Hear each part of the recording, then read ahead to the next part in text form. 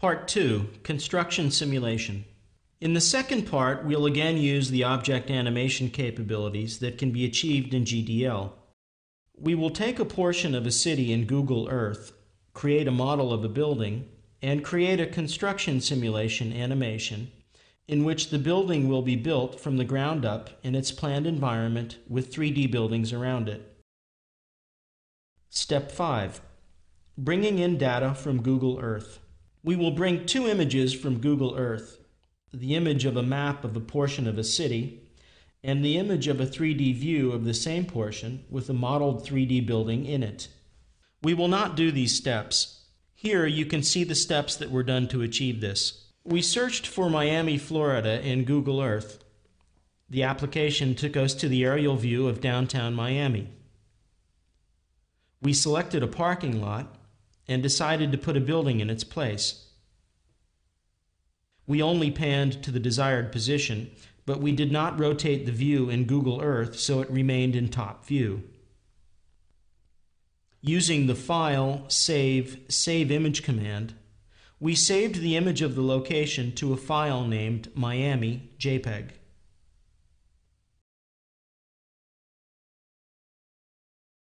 Using the File, External Content, Place External Drawing menu command in ArchiCAD, we placed the image on the floor plan.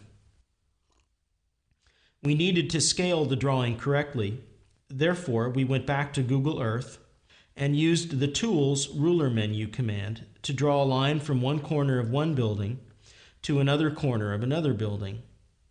We read off the exact length of this line in centimeters. It measured 23,755.9 centimeters. Going back to ArchiCAD, we drew a line over the placed image of the downtown area between the same 2 points on the map image. We zoomed in as close as was sensible to make it as accurate as possible. We selected both the line and the placed drawing of the image, and using the Resize command, we resized them both graphically. The graphical resize operation's origin was one end of the line, and it was done in such a way that as a result, the line of the length measured 237,559 millimeters, just as in Google Earth. With this, we achieved that the image was enlarged to the correct size. Open the AC Guide GDL Chapter 10_2.pla file. Select the Read Elements Directly from Archive option. Here you can see the result of previous steps. Notice the blue line that was drawn and check that its length is indeed 237,559 millimeters. Activate the 10.2 Modeled Building Mass saved view in the Navigator view map.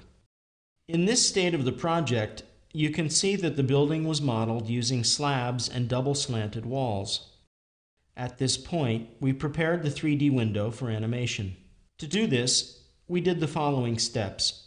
We went back to Google Earth and switched on the layer called 3D Buildings.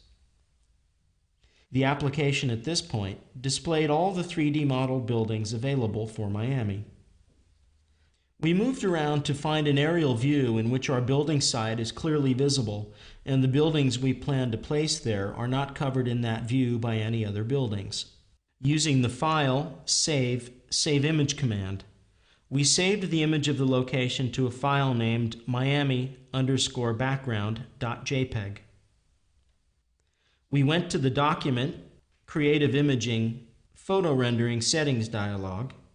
In the Background panel, we selected this newly saved picture for the background. We used the Load Other Object button in the Load Image from Library dialog to load the image file. We also set the size of the rendering engine window to match the size of the image so that the image as a background perfectly fits the size of the rendering engine window. We then went to the View, 3D View Mode, 3D Window Settings dialog, and chose Internal 3D Engine for the 3D engine. We want to use the 3D window as the source of the animation. Also, in the background field, we chose the As in Photo Rendering radio button. In the 3D Projection Settings dialog, we switched to the perspective view and tried to find a camera position in the dialog which would be close to where the camera was located in Google Earth. After this, we activated the 3D window. In the 3D window, we entered Explore mode and moved our camera position around until we found a view in which our designed building fit correctly into the surroundings shown in the background image. Activate the 10.3 perspective of building mass saved view in Navigator. In this saved 3D perspective view, you can see the result. It's a good idea to save the camera position and not only the view resulting from it. Therefore, we used the View 3D Navigation Extras, put a camera into the Path menu command, to place a camera at the current position seen in the 3D window. Since we want to create an animation, we needed at least 2 cameras. Therefore, we placed another camera extremely close to the one we had just placed by dragging a copy of that camera. We set the in-between frames for those 2 cameras to 99. This way, we will have 100 frames total in our animation. Go to the Camera Settings palette and click the Path button. In the appearing dialog, select the Everything option from the drop-down list below the Display Options field. Click OK to close the dialog. Activate the 10.4 camera positions saved view.